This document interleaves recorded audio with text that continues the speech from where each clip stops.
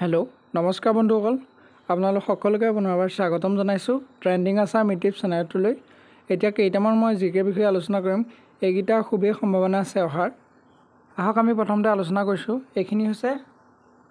Assam polity প্ৰশ্ন সকলোৱে যাতে ভালদৰে অধ্যয়ন কৰে সকলোৱে চাই এইখিনি অহাৰ খুবেই সম্ভাৱনা আছে এতিয়া আমি প্ৰথমতে জনাই দিছো সম্পূৰ্ণ ডিটেইল কিটা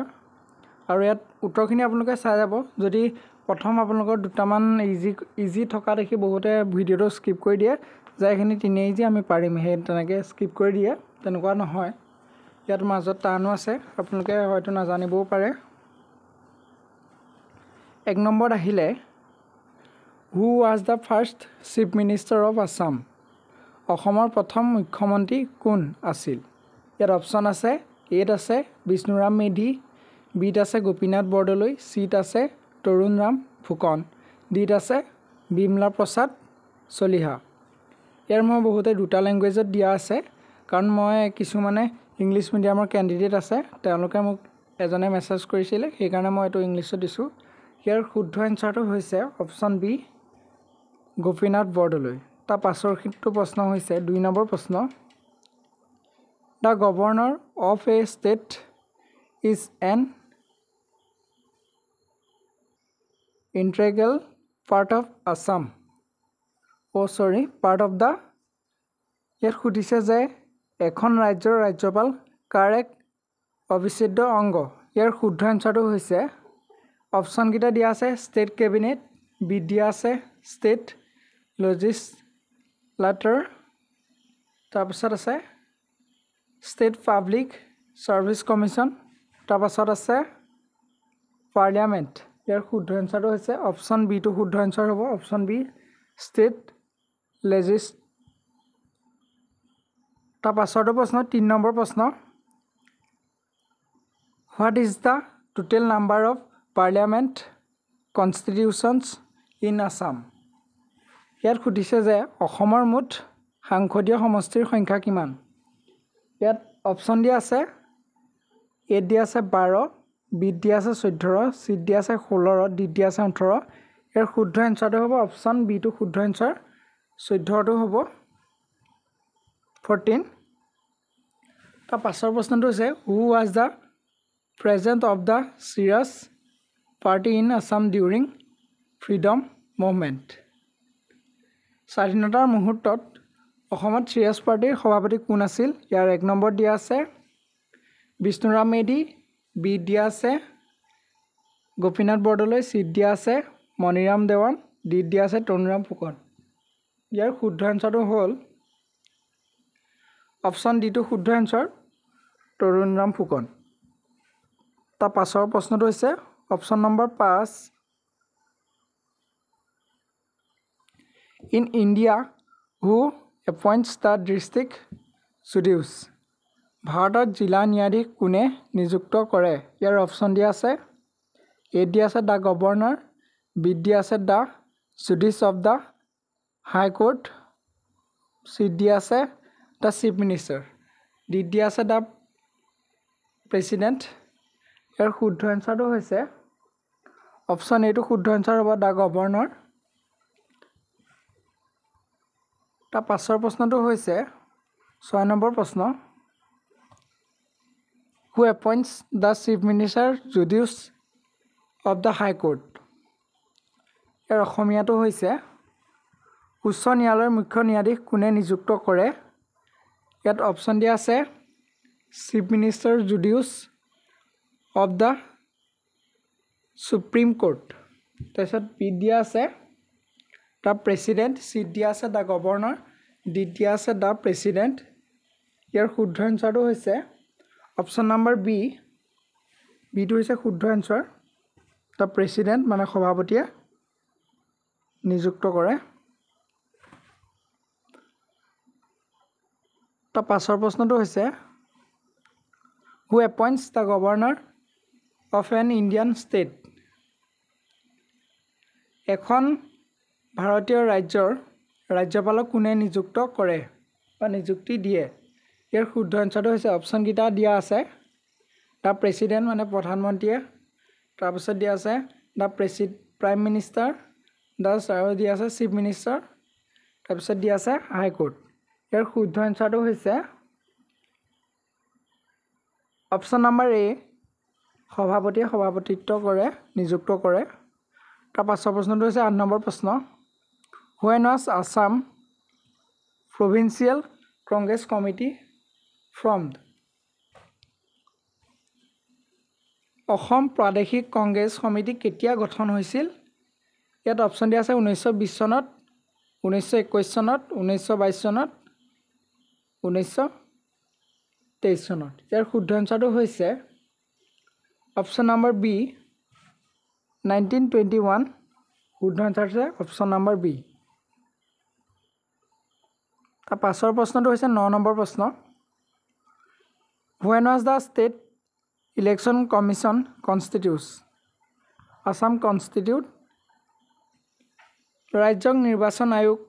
অসম কেতিয়া গঠন কৰা হৈছিল এটা অপশ্যন দিয়া আছে এপ্ৰিল 1983 বি দিয়া আছে এপ্ৰিল 1987 চি দিয়া আছে মে 1991 ডি দিয়া আছে মে 1994 ইয়াৰ শুদ্ধ এনসাৰটো হৈছে অপশ্যন নম্বৰ ডি টু শুদ্ধ এনসাৰ মে 1994 তাৰ পাছৰ প্ৰশ্নটো হৈছে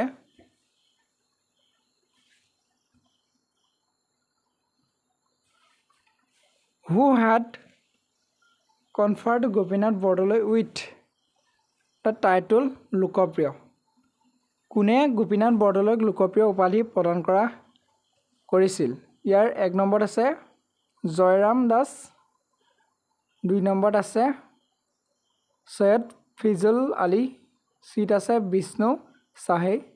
ডিত আছে বিৰাজ কুমাৰ নেহেৰু ইয়াৰ শুদ্ধ এনসাৰটো হৈছে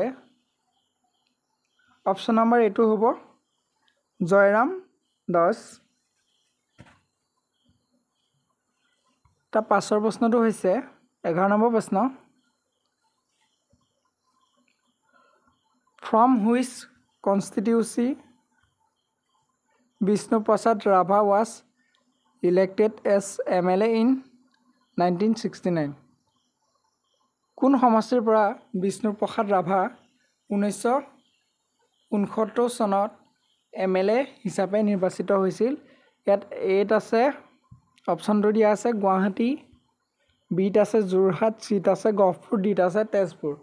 ইয়াৰ শুদ্ধ এনসাৰটো হৈছে অপশ্যন নম্বৰ বি টু হ'ব যোৰহাট হ'ব অপশ্যন নম্বৰ ডি টু হ'ব তেজপুৰ যদি কিবা ভুল আছে আপোনালোকে ক্ষমা কৰি দিব কাৰণ মই এইটো ভিডিও প্ৰথম বনাইছো এনেকুৱা ভিডিও দিয়াৰ মোৰ এক্সপেৰিয়েন্স নাই সেইকাৰণে প্ৰথম কেইবাটা ভুল হ'ব পাৰে তাৰ বাবে আপোনালোকৰ ওচৰত মই ক্ষমা খুজিছো আৰু ভিডিওটো যাতে সকলোৱে মৰম দিয়ে অকমান আগবঢ়াই দিয়ে ইয়াত কিউ দিয়া আছে 12 নম্বৰ প্ৰশ্ন Who was the first election commissioner of India from Assam অসমৰ ভাৰতৰ প্ৰথম নিৰ্বাচন আয়ুক্ত কোন আছিল ইয়াত অপশ্যন দিয়া আছে হৰে কৃষ্ণ ডেকা হৰে কৃষ্ণকাৰ ব্ৰহ্মা চিত দিয়া আছে ৰঞ্জিত বৰঠাকুৰ ডি দিয়া আছে চাইলাধৰ বৰুৱা ইয়াৰ শুদ্ধ এনসাৰটো হৈছে অপশ্যন নম্বৰ বি টু হ'ব হৰিশংকৰ বৰ্মা হ'ব এটো চাই লওক শুদ্ধ এনসাৰ হৰিশংকৰ বৰ্মা 13 নম্বৰ প্ৰশ্ন Who was the first Assamese governor of an Indian state ভাৰতীয় ৰাজ্য এখনৰ প্ৰথম গৰাকী অসম ৰাজ্যপাল কোন আছিল ইয়াত অপশ্যন কিটা চাওক এ দিয়া আছে ৰঞ্জিত সকৰ মহৰ্ষি বি দিয়া আছে দেৱানন্দ কুমাৰ চি দিয়া আছে ৰঞ্জন গগৈ ডি দিয়া আছে বিষ্ণুৰাম মেধি ইয়াৰ শুদ্ধ এনসাৰটো হ'ব option number D Bishnuram Medhi হ'ব তাৰ পাছৰটো প্ৰশ্ন 14 number When was the first session of the Assam Assembly held Assam বিধানসভাৰ প্ৰথম অধিৱেশন কেতিয়া অনুষ্ঠিত হৈছিল ইয়াত অপশ্যন কিটা আছে 15 জুলাই 1935 বি দিয়া আছে 17 এপ্ৰিল 1935 চি দিয়া আছে 17 এপ্ৰিল 1937 ডি দিয়া আছে 12th জুন 1939 ইয়াৰ শুদ্ধ এনসাৰটো হ'ব অপচন নম্বৰ সি টো হ'ব 7 এপ্ৰিল চালক অপচন নম্বৰ সি 7 এপ্ৰিল 1937 তা পাছৰ প্ৰশ্নটো হৈছে Who was the first speaker of Assam Assembly Assam বিধানসভাৰ প্ৰথম অধ্যক্ষ কোন আছিল ইয়াত অপচন কিটা আছে বাবু বসন্ত কুমাৰ দাস বি দিয়া আছে দেৱেশ্বৰ শৰ্মা চি দিয়া আছে লোকেশ্বৰ বৰবৰুৱা ডি দিয়া আছে কুলাধৰ চলিহা শিলং ইয়াৰ শুদ্ধ এনসাৰটো হ'ব option number A Babu Basanta Kumar Das 16th question Who was the first Indian governor of Assam অসমৰ প্ৰথম ভাৰতীয় ৰাজ্যপাল কোন আছিল ইয়াত এ দিয়া আছে মোহাম্মদ সালাহ আকবৰ হায়দাৰী বি দিয়া আছে শ্ৰী প্ৰকাশা চি দিয়া আছে ফিজুল আলী ডি দিয়া আছে জয়ৰাম দৌলত ৰাম ইয়াৰ অশুদ্ধ এনসাৰটো হৈছে কাৰেক্ট এনসাৰ অপচন নম্বৰ এ টো হ'ব অপচন নম্বৰ এ মোহাম্মদ সালেহ আকবৰ হায়দাৰী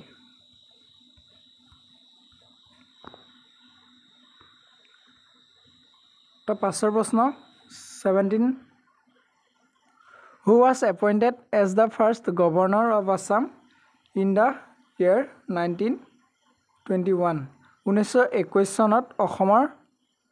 প্ৰথম ৰাজ্যপাল হিচাপে কাক নিযুক্ত কৰিছিল ইয়াত অপচন দিয়া আছে ছাৰ নিচিলাছ ডট বেয়ছন বেল বি দিয়া আছে ছাৰ জন হৰি কাৰ চি দিয়া আছে আন্দ্ৰ গৌৰলি ক্লো ডি দিয়া আছে ছাৰ উইলিয়াম স্নেগলিয়ৰ মেৰিজ ইয়াৰ শুদ্ধ এনসাৰটো হৈছে option number A 18 question Who is the only woman to elected for the Lok Sabha Assam in first Lok Sabha election in 1952 1952 চনত অসমত প্ৰথম লোকসভা নিৰ্বাচনৰ পৰা লোকসভাৰ বাবে নিৰ্বাচিত হোৱা একমাত্ৰ মহিলা কোন ইয়াত আছে বনিলা কনকমিন বি দিয়া আছে ৰাণী মজুৱালা দেৱী চি দিয়া আছে মহিদা আহমেদ ডি দিয়া আছে ৰেণুকা দেৱী বৰকটকী ইয়াৰ option number correct option 18 number প্ৰশ্ন correct option number A correct option বনিলি কনকমিন খংমিন 19 How many Lok Sabha constitution in Assam are reserved for scheduled tribe অনুসূচিত জাতিৰ বাবে অসমৰ কিমানটা লোকসভা সমষ্টি আছে ইয়াত শুদ্ধ এনসাৰ হৈছে অপচন নম্বৰ এ দিয়া আছে 2 বি দিয়া আছে 3 চি দিয়া আছে 4 ডি দিয়া আছে 5 ইয়াৰ ভিতৰত শুদ্ধ এনসাৰ হৈছে 19 questions option number A 2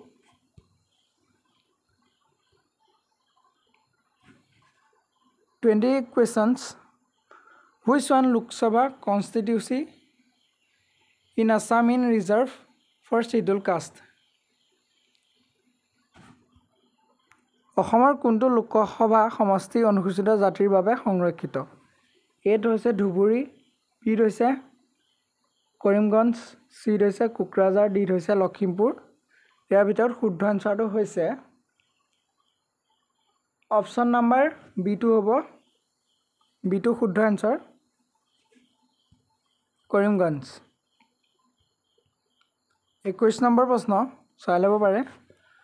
which one bill' কনষ্টিটিউচি of Assam legislative assembly reserve for schedule caste. অনুসূচিত জনজাতিৰ বাবে অসম বিধানসভাৰ সংৰক্ষিত সমষ্টিৰ বাবে তলৰ কোনটো? এ দিয়া আছে মাজুলী, বি দিয়া আছে যোৰহাট, চি দিয়া আছে বিহপুৰীয়া, ডি দিয়া আছে গহপুৰ। ইয়াৰ ভিতৰত শুদ্ধ এনচাৰ হ'ব অপশ্যন নাম্বাৰ এ মাজুলী। 22 নম্বৰ প্ৰশ্ন। The first cheating of Assam legislative assembly was held on. ইয়াৰ অসম বিধানসভাৰ প্ৰথম বৈঠক অনুষ্ঠিত হৈছিল। ইয়াত দিয়া আছে অপশ্যনকেইটা দিয়া আছে 17 এপ্ৰিল 1937, বি দিয়া আছে 13 এপ্ৰিল 1997, চি দিয়া আছে 15 ছেপ্টেম্বৰ 1938, 4 জানুৱাৰী 1939। ইয়াৰ ভিতৰত শুদ্ধ এনচাৰ হৈছে অপশ্যন নাম্বাৰ এ 7 এপ্ৰিল 1937। একেবাৰে শেষৰটো প্ৰশ্ন, last questions in the polity. 23 number প্ৰশ্ন। Which politician also' known as লৰ্ডমেন of India. কোনজন ৰাজনীতিবিদক অসমৰ লৌহ পুৰুষ বুলিও জনা যায়? ইয়াত অপশ্যন দিয়া আছে গোপীনাথ বৰদলৈ, তৰুণৰাম ফুকন, চি দিয়া আছে বিমলা প্ৰসাদ চলিহা, ডি দিয়া আছে বিষ্ণুৰাম মেধি। ইয়াৰ ভিতৰত শুদ্ধ এনচাৰটো হৈছে option number D Bishnuram Medhi অসমৰ লৌহ পুৰুষ বুলিও জনা যায়। যদি ভিডিঅ'টো ভাল লাগিলে এটা লাইক কৰিব, লগতে চেনেলটো প্লিজ ছাবস্ক্ৰাইব কৰি ন'টিফিকেশ্যন বেলটো অল কৰি ৰাখক। আৰু এতিয়ালৈকে যিসকলে মোৰ চেনেলটো ছাবস্ক্ৰাইব কৰা নাই তেওঁলোকে মোৰ চেনেলটো প্লিজ ছাবস্ক্ৰাইব কৰি ন'টিফিকেশ্যন বেলটো অল কৰি ৰাখক। Thank U. সকলোৱে মৰম দিবা। ভিডিঅ'টো যদি কিবা ভুল হৈছে তো আপোনালোকৰ ওচৰত মই ক্ষমা খুজিছোঁ, যাতে আপোনালোকে ভুলটো শুধৰাই লয়। Thank U.